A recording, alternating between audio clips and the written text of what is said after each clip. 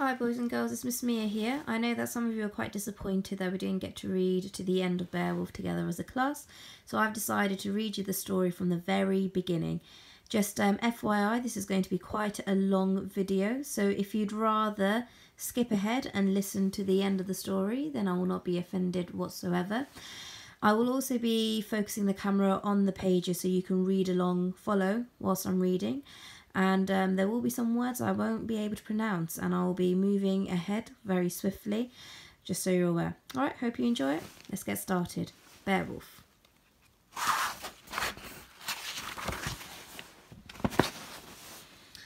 Stranger, called Hygelac. The man near the king stopped talking and picking their teeth and swilling stone-cold mead over their gums. Stranger, called Hygelac.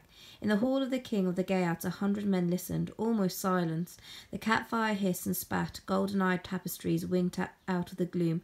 Silence. The men rose from the stranger's seat. The man rose from the stranger's seat. Your name, demanded Hygelac. Gangleri, said the stranger. In your tongue, Wanderer. All right, Wanderer, it's time you sang for your supper. Men on the mead benches shifted their buttocks and stretched out their legs, the gathering face inwards towards the fire. Wanderer stood in the poet's place by the hearth and rubbed his one gleaming eye. I'll fuel you, he said, with a true story and one close to my heart, this story of the past and present and future. True, called out a young man, the king's nephew, Beowulf by name. How can it be true if it's in the future? Because it's not finished, said Wanderer. You must finish it. Beowulf, how old was he? Not more than 20, felt his cheeks flush with quickening blood. Wanderer stooped and scooped up six-stringer, the harp that always stood in the poet's place. Gleaming maple wood, white willow pegs, white fingertips, a quivering face. Listen, said Wanderer, a story of heroes. Now he plucked the harp with a plectrum. A story of monsters, and plucked it again. A story of Denmark. Ugh, said Hygelac, and spat into the straw at his feet. The old enemy. But Beowulf leaned forward. Hadn't his own father Ecgtheow once taken refuge with the Danes? Hadn't Hrothgar, the Danish king, saved his father's skin? Hrothgar, he sounded a good man. The first king of the Danes was, said Wanderer. I loved him dearly.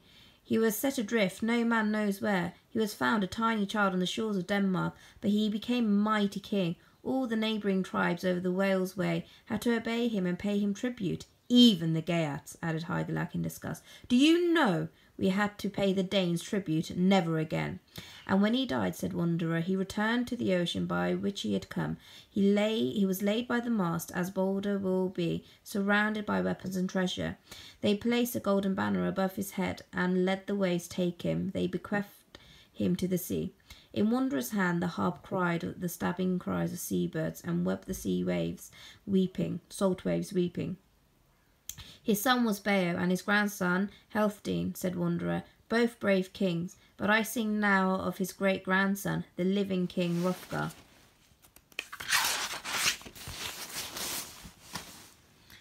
Beowulf nodded. Hrothgar, he had known it. When he was a young man, Hrothgar built a glorious feasting hall, the finest on this middle earth. Herot, he called it Herot. Day after day the rafters echoed with the din of merrymaking, men drinking mead and ale. Year after year the king rewarded his followers with gifts at the feast, arm rings of twisted gold, brooches, buckles, belts, beaver skin bags. Can you imagine it? My father has stood on that hall floor. Hrothgar gave my father treasures in Herot. That's what Beowulf was thinking.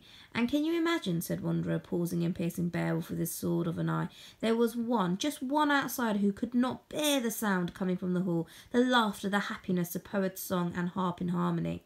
Wanderer spun round, raised his elbows, spread out his cloak, and pointed at his monstrous shadow on the wall, the shadow reaching right above the gables. Grendel, growled Wanderer. Grendel is his name. The hall was firelit and warm, and the Geats there felt chill. No one knows where he lives. He ranges the moors, the fen, and the fastness. He is the father of every evil being, monsters and dark elves and spiteful spirits. Wanderer slowly turned back to face his audience. One night Grendel came to Herot. He came calling on the Danes when they were dead drunk, sprawled out and snoring. That monster barged in and broke the necks of 30 thanes. 30! He carried them out into the night and away to his lair.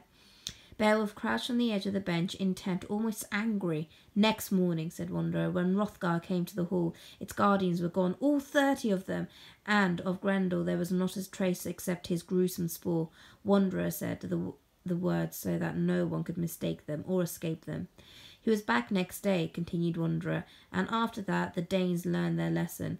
Those who had escaped his clutches stowed themselves into dark crannies and corners in the outbuildings. The great hall Herod stood deserted after nightfall. Hygelac shook his head and breathed deeply. For 12 years now, Grendel has terrorized the Danes, men and women and children, old and young. They all live under the dark death shadow. He is so strong, so huge, so loathsome, that no one is able to do anything about it. I will, then. Beowulf leaped up in front of the Geats and heard himself shouting, I will, then. Wanderer's eyes gleamed. He watched the warrior unblinking and spurred him on. All right, Beowulf, called the king. That as it should be. There were cheers in Hygelac's hall. You've proved yourself much the strongest man here, said the king. Now prove it elsewhere. Brave men should seek fame in far-off lands. The cheers were renewed. There were shouts and boasts in the hall. The mead horn passed from man to man, and each of them toasted Beowulf. The next morning Beowulf chose 14 men, as keen and well-tempered as warriors can be, to travel with him to Denmark. The stronghold of the Geats rang with the blows of blacksmiths and swung on to the shouts of chandlers as armour was made ready, and a boat was fitted for the sea voyage. On the third day there were kisses and embraces on the windswept beach.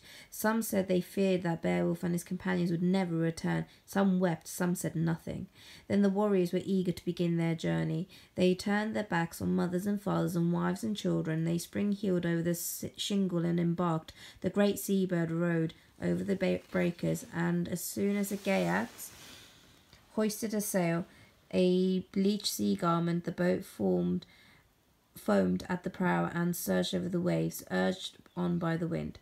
After that day and the night that darkened it, the warriors sighted shining cliffs, steep headlands, the shores of Denmark. A Danish coastguard stood on a cliff top. He watched the boat beat across the black and dazzling field of water, and heard it beach screaming on the shingle. When he saw the men carrying flashing shields and gleaming war gear down the gangway, he leaped on his horse and, brandishing a spear, galloped down to the water's edge. Warriors, he shouted, who are you? Where do you come from? Beowulf held up his right hand like a flag. Peace. Your names, demanded the coastguard. What are you doing here? Before you step 1 foot further into Denmark. Friends of the Danes, called Beowulf. Foes of the monster, said one of his companions. That's the sum of it, Beowulf said. We're all Geats, and I am Beowulf, the son of Ecgtheow. We've heard that Grendel has laid his hand on the Danes. No man can stand against him, said the coastguard. That is why we've come, said Beowulf. I'm here to pit myself against this monster. I mean to put an end to Grendel. A long bright gaze, a slow nod, a half smile. Brave words, said the coastguard, but every wise man knows that a wide ocean divides words from deeds. Beowulf smiled and inclined his head. Then the coastguard welcomed Beowulf, and his companions undertook to watch over their boat, and set them on the paved road that led to Herod. In high spirits the Geats headed for the hall of the Danish king. The helmets crowned with boar crests shone under the sun. Strong links of shining chaining mail clinked together. They followed the track over the surges of lonely moorland, and before dark marched up to the huge timbered hall hung with many antlers, hemmed in by outbuildings. Herod, Hrothgar's court, bright home of brave men, a muster of warriors hurried out to meet the Geats, and challenged them as the coastguard had done. I am Beowulf, and my news is for the king. Have you come as exiles? Asked one Danish warrior. Or, said another man, out of ambition. My news is for Hrothgar, Beowulf repeated. You'll hear about it soon enough. Ask him. Will he give us leave to speak with him? The Danes told Beowulf and his band to leave their weapons against one wall, linden shields inlaid with gold, coats of mail, or a grey-tipped forest of ash spears. Then they led the Geats into Herod. Woven stories on the four walls, a gamut of famous men and daring deeds, amber and umber, blue and green and gold, golden mistballs at the candlelight table, gleaming discs and garners set into the mead benches, a waft of herbs, rosemary and thyme, 100 voices lifted in harmony. As Beowulf and his companions entered Herod and looked round in wonder, the noise fell back in front of them. Watched by curious Danes, they walked up a silent clearing right up to the king ensconced on his throne. "Greetings, Hrothgar. I am Beowulf the Great, the Geat, Ecgtheow's son." "Ecgtheow's son?" Hrothgar's kind old face was creased and grey. You are welcome, then, and so are your companions." "Is it true?" Beowulf demanded. "This hall, even your own hall, is unsafe after dark?" Hrothgar grimaced. "Every day at dusk, the talking must stop, drinking must stop. Those still alive have to leave this hall." "I," said Beowulf, "am 30 strong. I'm going to crush this monster in single combat." At once the hall began to ripple with excited cross-currents of sound. Hrothgar gazed at the young warrior, his eyes so full of light. Then his own glazed. You could tell he was travelling the green roads of memory. "It's because of his father Hrothgar was thinking he's come because I once sheltered Ecgtheow and paid off his feud. Isn't that it?" The king got up and grasped Beowulf's right hand. "And I've heard this monster is so reckless he does without weapons," Beowulf said. Hrothgar's face crumpled in pain. "I'll fight on equal terms then, no sword." "Beowulf," objected Hrothgar, "and no yellow shield. I'll grapple this fiend hand to hand." Beowulf paused. "Hygelac, my king, would expect no less." "Beowulf," began Hrothgar, but the Geat cut him off a second time. "And he should have his coat of mail if I die. This corset made by Wieland, send it back to Hygelac." "As you are," said Hrothgar. Beowulf shrugged. "Who knows? Fate goes always as it must." "First," said Hrothgar, putting a hand on Beowulf's arm and turning him round to face the Danish warriors, "take your place at our feast. Eat and drink after your long journey." A bench was cleared for the 15 Geats. One man brought hunks of boiled pork, and the other wholemeal bread. A third carried an arm cask and an adorned ale cup, and each of the warriors emptied it in one draught. They stretched and relaxed. Their blood began to sing. The Danes had been drinking all day, boisterous, brooding, snoring. Sitting or sprawling, they surrounded the band of Geats. The king's 2 sons were amongst them. One of the Danes, a burly man with beating eyebrows, glared at Beowulf. "So," he called out, this Geat thinks he can succeed where we failed, does he?" "Who is that man?" said Beowulf. "Me," leered the man. "I'm Unferth, and I can tell a story about you, Beowulf." "Keep it to yourself, Unferth," said another Dane. "And another. You're asking for trouble." "Let him tell it," said Beowulf. "I'm curious to hear it. Speak up, Unferth." "You won't get far with Grendel," said Unferth. "Never. Not if you're the same man who went swimming with Breca. I've heard about your contest. Who could swim the longer?" Unferth twice banged on the table with his fist. "After 7 days, you gave up. Breca had you beat." "You're drunk, Unferth. I'll tell you the true story. Breca and I swam side by side for 5 days and 5 nights until the tides tore us apart." "Big man," sneered Unferth. "Tch! Foaming water, freezing cold. We each held a naked sword to ward off whales." "Whales, eh?" said Unferth unpleasantly. "Whitebait, more likely." "Breca was washed up," said Beowulf calmly, "but I was dragged down to the ocean bed by the sea monster. I fought with it and buried my sword in its breast." Beowulf's companions growled in support. "If a man is brave enough," said Beowulf, "and not doomed to die, fate often spares him to fight another day." Unferth rubbed his bloodshot eyes. "You," he jeered, "you're a grinning Geat, a poppycock hero." "And you, Unferth," said Beowulf, "who are you to talk?" Again the Geats growled. "You cannot bear another man's success where others sing praises. You sow dragon's teeth. If your actions matched your big mouth, Grendel would never have caused such havoc in Heorot." Unferth spat on the ground and said nothing. "Grendel does as he likes with Danes, but soon, very soon, I'll show this monster what the Geats are made of." With that, Beowulf turned his back on Unferth, and as he did so, he saw the Danish queen, Wealhtheow, entering the hall, purple gown and long grey hair and violet eyes. Flanked by 2 ladies in waiting, Wealhtheow swept up to the dais, and there the ale thane put the adorned cup into her hands. The queen offered it first to the king, and then she walked over to Beowulf and offered it next to him. "Lady," Beowulf said, "I have come to deliver your people, or die in Grendel's clutches. That is my choice. Here, in this hall, I'll kill this monster or lay down my life." 12 winters without hope," said Wealhtheow slowly.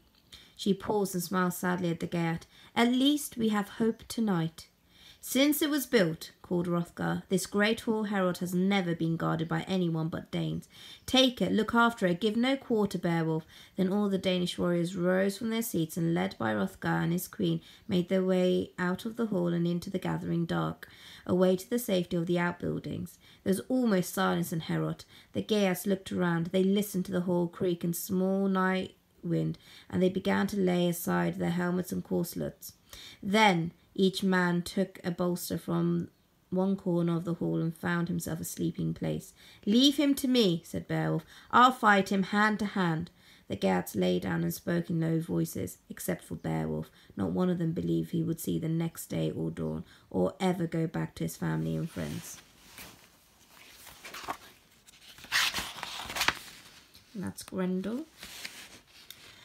Through the dark night a darker shape slid, a sinister figure shrived down from the moors, over high shoulders, sopping tussocks, over sheep runs and gurgling streams. It shrived towards a timbered hall, huge and hairy and slightly stooping. Its long arms swung loosely. One man was snoring, one mumbling, one coughing. All the Geats guarding Heorot had fallen asleep, all except one man watching. For a moment the shape waited outside the hall. It cocked an ear. It began to quiver. Its hair bristled. Then it grasped the great ring handle and swung open the door, the mouth of Heorot.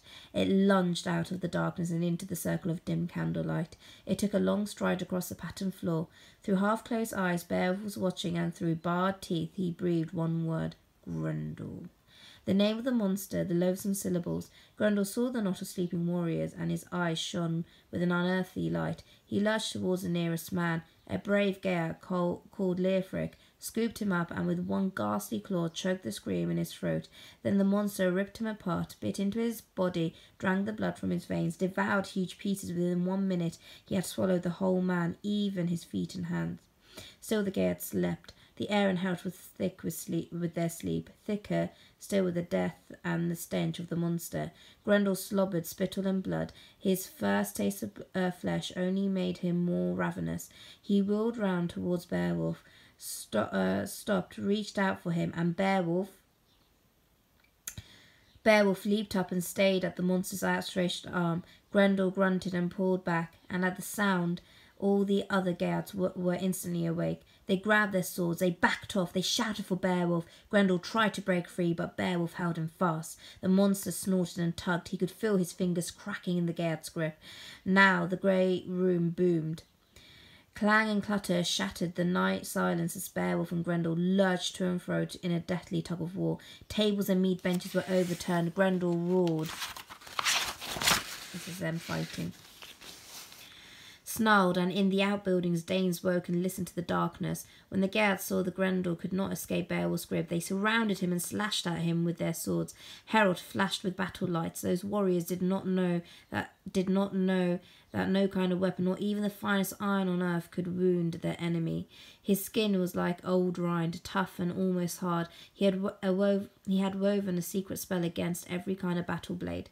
Now Beowulf twisted Grendel's right arm behind his neck. He locked it and turned it. Slowly he turned it, putting terrible pressure on Grendel's shoulder. The monster bellowed and dropped to one knee. He jerked, and his whole body shuddered and trembled. With superhuman strength, he jerked again as he tried to escape Beowulf's grip. He jerked, and all at once his right shoulder ripped. A ghastly tearing of muscle and sinew and flesh, a spurting of hot blood. The monster's arm came apart from his body. Grendel howled. He staggered away from Beowulf and reeled out of the hall. The Geats cheered and shouted. They hugged one another. They converged on Beowulf. Beowulf was gasping. "I wanted to throttle him." "He's finished," roared one Geat. "Here and now. Done for," shouted another. "I couldn't hold him. Not strong enough." "Wherever he goes," said a third companion, "death goes with him." "I've done as I said," Beowulf panted, "and avenged Leofric." Until that very moment the Geats were not aware that they had lost one of their companions. They listened as Beowulf told them what had happened when Grendel first came into the hall, and all their joy of the monster's death turned to anger and gloom at the fate of Leofric. "Look at his hand," muttered one man. "Each nail like steel, each claw, I'd say. 10 terrifying spikes, hand, arm, and shoulder."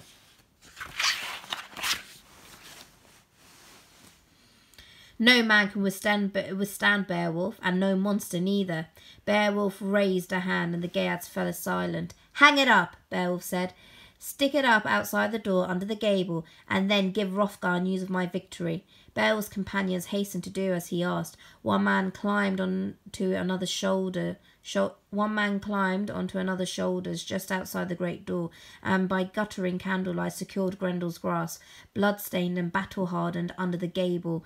Two others found brands at the hearth, rekindled them in the embers, and headed for the outbuildings. Within a few minutes the first Danish warriors hurried into the hall, others followed on their heels, and then at dawn, as the eastern sky turned pale green mackerel, the king himself proceeded to the hall on his old unsteady legs, escorted by Wealhtheow his queen. He paused at the door, marvelled at the monster's grasp, and then embraced Beowulf. "This hall, Heorot," Beowulf said, "I return it to you once again, and you can call it your own." "I'd lost hope," Hrothgar said, "lost all belief that anyone could end it, this monstrous nightmare." 12 winters, said Wealhtheow. "I kept my word," Beowulf said, "and fought hand to hand on equal terms. Beowulf, best of men, from this day on, I will treat you like a son. Whatever I have here on this middle earth will be yours also." Wealhtheow looked troubled at the king's words, but she smiled and said nothing. Once more Hrothgar stepped forward and embraced Beowulf. Word of Grendel's death quickly spread far and wide. Throughout that day hundreds of Danes converged on Heorot to stare at the monster's cruel grasp, and in the evening Hrothgar held a feast in honour of Beowulf and the Geats. The king gave Beowulf shining rewards for killing Grendel: a stiff battle banner woven with golden thread, a helmet incised with battle scenes, a coat of mail, and finest of all, the huge Damascus sword that once belonged to Healfdene, the king's own father. Then, at a sign from Hrothgar, 8 horses with gold-plated bridles pranced into the hall. "This saddle," said Hrothgar, "so well cut and inlaid with precious stones, this is my own. Take it, and take these horses, and make good use of them." Finally, Hrothgar gave a gold buckle to each of the Geats who had crossed the sea with Beowulf, and decreed that gold should be paid for the life of the warrior Leofric. The warriors drank and feasted and drank again. Then the poet sang a jay. He compared Beowulf to Siegmund, the dragon slayer. Waves of noise broke out along the benches, talk and laughter. "As he used to be," said Hrothgar. "And will be," said Wealhtheow. "Give rewards, Hrothgar, while you may, but remember your own sons. Leave this land, leave this Danish people to our sons when the day comes for you to die." At the end of the evening Hrothgar and Wealhtheow retired to their quarters, and Beowulf conducted to bed in the outbuildings, where he could sleep alone and more peacefully. He was weary after his night's work. But all the other Danes and Geats remained in Heorot. Benches were pushed back, the whole floor was padded with bolsters and pillows, and at each man's head his helmet and coat of mail, his spear and shield gleamed in the gloom. Silence in the hall, dark and deeper dark, another night for men. One of the feasters sleeping in Heorot was doomed and soon to die. And this is a picture of them celebrating. And then we have this, Grendel's mother. See what she's going to do. In the middle of the night, 2 servants with flaming torches roused Beowulf from his sleep and escorted him to Hrothgar's chamber. "Aegir," said the king. He took his head and his face creased, a grey grief map. "Now, Aegir!" "I am here," Beowulf said. "Aegir is dead, my dear old friend, my battle companion." "In the hall." "2 monsters, just as some men have said. There are 2 monsters after all, rulers of the moors, rangers of the fell country, Grendel and his mother, and they will never end." "It will end," Beowulf said. "She came to Heorot," said the king. "She barged into the hall, mournful and ravenous, snatched down Grendel's grasp from the gable, seized the nearest man. Aegir, my friend." "Vengeance," Beowulf said. She just tucked him under her arm and made off into the darkness. There is honour amongst monsters as there is honour amongst men. Grendel's mother came to the hall to avenge the death of her son. Once again, Beowulf, help may be had from you alone." "Do not grieve," Beowulf said. "Her lair is away and over the misty moors at the bottom of a lake. Better each man should avenge his dead as Grendel's mother has done. Your days are numbered and my days are numbered." Beowulf put a hand on the old king's arm. He who can should win renown, fame before death. That is a warrior's best memorial in the world. I promise you, Hrothgar, that whatever she turns, honeycomb caves, mountain woods, I will hunt her down." As soon as the night seized Beowulf's stallion, one of the So as soon as the night eased, Beowulf's stallion, one of Hrothgar's gifts, was saddled and bridled. He left Heorot at once, accompanied by the king, his own companions, and a large group of Danes. They followed the monster tracks through the forest and over the hills.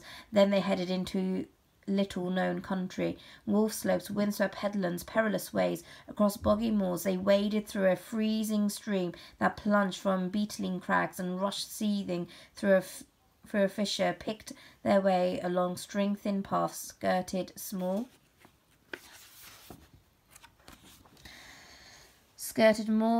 lakes where water demons lived. As they came to a dismal wood, stiff with hoarfrost, standing on the edge of the precipice. The lake lay beneath the lair of Grendel and his gruesome mother. It was blood-stained and troubled. Whipped waves reared up and reached from the sky until the air was misty and heaven wept. The Geats and Danes made their way down to the side of the water. Beowulf braced his shoulders, put on his clinking corselet, and donned his helmet hung with chainmail to guard his neck. Then Unferth stepped forward. Beowulf looked at him coldly. He had not forgotten the encounter in the hall. "I did you a great wrong in Heorot," Unferth said. "Too much beer." "What past is past," Beowulf said. "You're the only man alive who would risk this fight. Then it's right. I should risk it." "Take my sword, Beowulf, runting, it never fails." Beowulf grasped the sword, smiled, and clapped Unferth on the shoulder. Then he turned to Hrothgar. "If this monster covers me with a sheet of shining blood—" "No, Beowulf." "Then look after my companion, send my gifts to Hygelac, and give this great sword back to Unferth." Beowulf did not even wait for an answer. He dived it from the bank into the water, and one of the Geats put a horn to his lips and blew an eager battle song. For a whole day Beowulf strode down through the water. Then Grendel's mother saw him heading for her lair. The sea-wolf rose to meet. So here we have Grendel's mother spotted Beowulf, and they are wrapped around one another in the middle of another fight. Let's see what happens.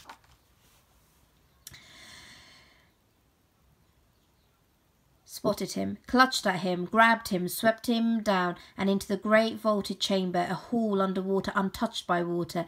The Geat wrestled free of Grendel's mother. She was coated with her own filth, red-eyed and roaring. He whirled the sword, runting, and played terrible war music on the monster's skull. Grendel's mother roared. The louder Beowulf saw she was unharmed. "Useless!" he shouted. "It's useless, or else magic spells protect her." He hurled the sword away and began to grapple with Grendel's mother. Beowulf threw the monster to the ground, but then she tripped him, held him in a fearsome clinch, and drew a dagger. Beowulf could not throw her off. Then Grendel's mother stabbed at Beowulf's heart. She stabbed again, but the cunning links of chainmail held firm and guarded Beowulf. His corselet saved him. Now the Geat sprang to his feet. He saw a sword, massive and double-edged, made by giants, lying in the corner of the chamber. It was so huge that only he of all men could have handled it. Beowulf ran across the floor, gripped the ringed hilt, and swung the ornamented sword. He struck Grendel's mother as she lumbered towards him. The blade slashed through her neck, slashed the vertebrae. The monster moaned and fell dead at his feet. For a long while Beowulf leaned on the blood-stained sword. His heart was pounding. A man with the strength of 30, slayer of Grendel and slayer of the sea-wolf, a hero without equal in this middle world. Then Beowulf looked about him. He saw a recess, a small cave, and in the cave he found Grendel's body, drained of lifeblood. "As a trophy," Beowulf said grimly, and with one blow he severed the monster's head. "Your head and this massive sword." The Geat spoke too soon. The patterned blade had begun to drip and melt like a gory icicle. Because of the venom in the monster's blood, it thawed entirely right up to the hilt. So Beowulf grasped all that remained of it, picked up the sword, runting, and Grendel's head, and left that vaulted chamber. He swam up through the water. Beowulf's companions, still waiting at the lakeside, were overjoyed to see their leader. They handed him up onto the bank and marvelled at his trophies. Quickly they relieved him of his helmet and corselet. "After the 9th hour," one Geat said, "it seemed hopeless." "We still hope," said another. "And the Danes?" Beowulf asked. "They went back to Heorot," said one man. And another, "When the water boiled with blood, they thought it was all over." "So it was," said Beowulf, "for Grendel's mother." The Geats tied Grendel's head to the great pole, a battering ram. 4 of them shouldered it. Then, with songs on their lips, Beowulf and his companions left the lake. The journey back to the Gold Hall seemed far shorter than their outward journey, and that same evening they carried the monster's head onto the floor where the warriors were drinking. A ghastly sight paraded before Hrothgar and his queen. Beowulf walked up before the gift throne, firm-footed, flanked by his companions. "Hrothgar," he said, "son of Healfdene, ruler of the Danes, proudly we lay before you plunder from the lake." Hrothgar shook his white head and smiled and embraced the Geat. "Beowulf," he said, "bravest of men, fate's darling. Your friends are fortunate, your enemies not to be envied." "Even runting was useless," said Beowulf, "but it was my ally. Do not think I underrate it." He returned the sword to Unferth and thanked him for the loan. "Tell us everything. Tell us all and everything," urged the old king. "I tell you, Hrothgar, you and your warriors can sleep in this gold hall without fear. The death shadow will skulk near Herod no longer." Then Beowulf related what had happened after he had left the Geats and Danes at the lakeside. The companions ate and drank, and weary in their bones lay down to rest. The great hall Herod sword, spacious and adorned with gold. The guests slept within until the black raven proclaimed sunrise. Bright lights chased away the shadows of the night. In the morning, Geats and Danes met in the hall once again, and Beowulf told Hrothgar that now that Grendel and his mother were dead, he and his companions were eager to return home. "Stay a little longer," Hrothgar said. "Will you stay? No man could have treated us with greater kindness, but I must tell Hygelac we want to see our families and friends." "Your people," said the king, "would do well to choose you as Hygelac's successor. They could not have a better king." "If ever you need me," Beowulf said, "send for me and I will come. I'll come at once, ready for combat, and bring warriors by the 1,000. And, because of your exploits, the old enmity between Geats and Danes will come to an end," Hrothgar said, his voice rising. Beowulf took the arm of the old king. "For as long as I live," Hrothgar continued, "Geats and Danes will exchange treasures. Men will send gifts over the seas where gannets swoop and rise." Then Hrothgar gave Beowulf 12 great treasures and kissed and embraced him. Tears streamed down the king's face. He was old and knew he was unlikely to ever see brave Beowulf again. He couldn't conceal his sense of loss. In his heart and in his head, in his very blood, a deep love burned for that young warrior. So Beowulf and the Geats bade farewell to Hrothgar, Wealhtheow and the Danish warriors. They left the Gold Hall, Herod, taking all their treasure with them. On their stallions they galloped over the empty moorland. They hurried towards their waiting boat and the rocking sea, the gull's path, the whale road to their own dear country.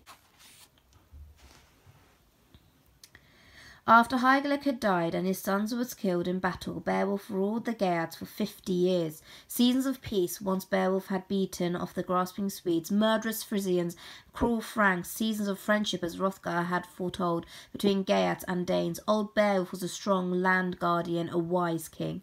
From Beowulf's hall and the buildings clustered around it, the stronghold of the Geats, a windswept moor, reached up to the headland of Eagleness.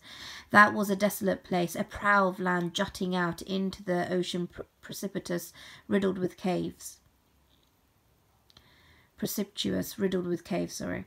One night, a slave on the run, a poor man who preferred the misery of exile to the master's whip, took refuge in one of these caves. At dawn, the slave stiffened in horror. He saw there was a dragon in the cave, a serpent scaled and sleeping, and all around the dragon lay a shining hoard, precious stones, silver, gold, goblets, plates, and vessel rings. It had guarded that treasure for 300 winters. The slave was terrified. He lifted the nearest piece of gold goblet, picked his way right past the dragon's head and out of the cave, and hard over the moors towards Beowulf's hall. When the dragon woke from its long sleep, it realised at once that its hoard had been robbed. It snorted, and a twisting flame torque leaped out of its mouth. The dragon took revenge. As soon as it was dark, it swooped on the Geats and griddled their stronghold with fire. When day dawned once more, Beowulf and his companions saw the terrible damage and destruction. Buildings gutted or collapsed, exposed to the elements, charred gables and beams, smouldering heaps of ash. All the land around about had been laid waste. It looked like fields of stubble fire after harvesting. Beowulf called the warrior Geats to a meeting. They gathered in the hall of his young cousin Wiglaf. It was made of stone, the only place in the stronghold to have escaped the fire. A crowd of pale faces, a current of voices, a counting of heads. "Never," said Beowulf, "has there been an enemy such as this. But if we wait, it will be worse. This dragon will pay us a second visit." The men around him listened and said nothing. "There's only one way to put an end to this threat. Only one man who can do it." "We've sworn oaths," protested young Wiglaf. "I'll never have it said." "You've never fought in single combat," Beowulf interrupted. "I wrenched off Grendel's arm. I killed his mother." 50 years, Beowulf. "I know myself, cousin Wiglaf. Old I may be, but I'll fight this fight alone." Wiglaf shook his head unhappily. "A linden shield will be no use. As soon as his weaponsmith has forged a shield of iron, I'll head for Eagleness." "At least let some of us come with you," said Wiglaf. "As you like. I'll need that wretched thief to show me the way." Later that day, Beowulf and 11 Geats, grim-faced in their helmets, left the smoking stronghold and made their way up to Eagleness. Much against his will, the slave led them to the entrance of the dragon's cave, perched high above the ocean with threatening water.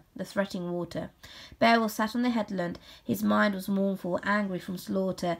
"This is not your fight," he said to his companions. "You're loyal, Wiglaf, or any of you. I'll kill this dragon and win the gold hoard for the Geats, or this life is very short, but not for the fame, the good name that live after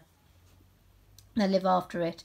Then Beowulf walked up under the cliff and saw steaming water spurting through a stone arch the entrance of the cave. The leader of the Geats felt battle anger begin to pump inside him. He threw out his chest and gave a great roar. He hammered the grey rock's anvil. At once a gruff of smoke issued from the cave. The cliff itself snarled as the dragon slithered down the slope towards him. Beowulf brandished his sword, nagling. He slashed at the serpent's neck, but he could not pierce his scale corselet. Flames leaped through the air, brighter than day's bright light. Beowulf shouted behind his shield. "This is no fight for us," said one Geat. "He was right. No place for us neither. One lick of that fire and we'll all be cinders." And there's the dragon. The illustration. Wiglaf angrily rounded on his companions. "Beowulf gave us rings, armour, helmets, tempered swords. We all swore to help him if ever the need arose." "You heard him," said one man. "You heard what Beowulf said.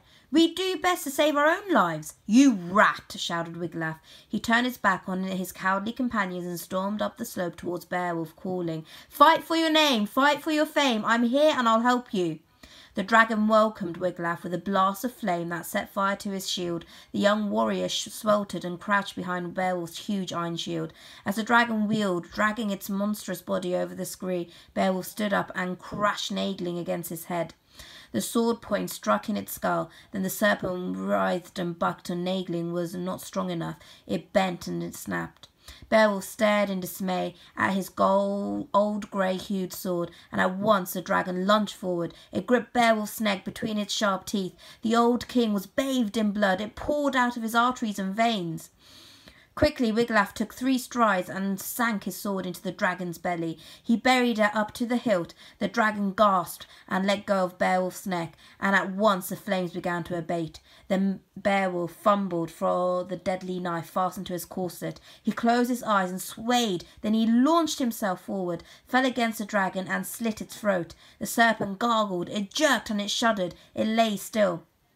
Beowulf's neck wound began to burn and swell. The dragon's poison gave him great pain. He tottered forward and slumped on a ledge. Wiglaf unfastened the old king's helmet. Then, as Beowulf asked, he hurried up to the cave and brought out some of the hoard so that Beowulf could see it before he died. "A gold cup," he said. "This salver, this banner made of nothing but gold thread. There were weapons in there too, enough for an army. I could not carry them." "Now this great hoard belongs to the Geats," Beowulf said, "and you, cousin Wiglaf, in days to come, you must lead and serve our people." Wiglaf came close to the old king, for his voice was failing. He could only whisper. After the funeral fire, ask the warriors to build a barrow overlooking the sea. "It will be," said Wiglaf. "Let it tower high on Wellness, Beowulf's barrow, a beacon for seafarers. It will be so."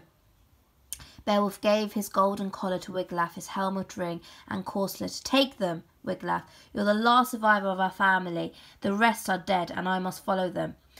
Beowulf almost smiled. He sighed and closed his eyes. Wiglaf looked at him tenderly, and tears sprang to his eyes. He stared at his lord, and he stared at the prostrate dragon, both of them swept away by fate. For a while Wiglaf sat beside the body of his king, thinking of time past and time to come. He did not hear his cowardly companions until there were sighs at his shoulder, sorrowful looks, cringing words. 10 oath-breakers, said Wiglaf coldly. Where did you come from? Where did you slink up from? Wiglaf, when the men hear about you, they'll condemn you to exile, far from your families, far from your own land. You fortified forever the happiness of home. Wiglaf would have nothing of their protests and excuses. I tell you, death would be better than your disgrace. Then the young warrior told the slave to hurry down to the stronghold and give the news of Beowulf's death to the waiting warriors. Later that day, a great crowd of Geats set out for eagleness. They mourned over the body of the old king, and they marvelled at the loathsome dragon, its scales burnished orange and brown and green, its coils and folded wings, its forked tongue. One man measured her 50 paces from head to tail. They pushed that serpent over the precipice. They gave him to the dark waves far beneath the heaving waters. Then, led by Wiglaf, the Geats swarmed into the dragon's cave and reaped the gold harvest, goblets and vessels, and solid gold salvers. The illustration. Gold salvers, precious swords, and carried it back with Beowulf's body to the scorched stronghold. The Swedes, said Wiglaf, and the Frisians and the Franks have been waiting for this day, the day when our Lord laid aside laughter, festivity, happiness. The young warrior was weary in spirit and body. Soon enough our hands will hold many a spear chill with dawn cold. The dark raven will tell the eagle of the feast when, with the wolf, it laid bare the bones of corpse. In the morning every man carried one faggot up to Wellness, and there the Geats built a funeral pyre, hung round with helmets and shields and shining mail. Then they brought Beowulf's body from the stronghold on a wagon and placed her on the pyre. Farewell to our king, said Wiglaf, called out over the sound of weeping, the voices of wind and fire, who often braved the iron-tipped arrow shower, the man who killed a monster and his monstrous mother, dragon slayer. The Geats all mourned the death of their king, and maiden sang a dirge dark with dread of days to come, and a man with one gleaming eye walked amongst them, saying, It is finished. Now it is finished, and you finished it. The dark wood smoke soared over the fire. Beowulf's body became ash consumed to its core. Sky swallowed the plume. It took the Geats 10 days to build Beowulf's Barrow, a great beacon known throughout the North world. At its heart lay Beowulf's ashes, and in his honour the Geats buried rings and brooches and cups and salvers in that barrow. All the gold Beowulf had gained from the dragon, they bequeathed every piece of shining gold to the earth, and there it still remains untouched by men, of no more use than it was before. Then 12 warriors rode around the barrow, grave guardians, brave Geats. They chanted a death song, they talked as men should about their dead and living king. Round and round they praised his daring deeds, warm words for a breathing name.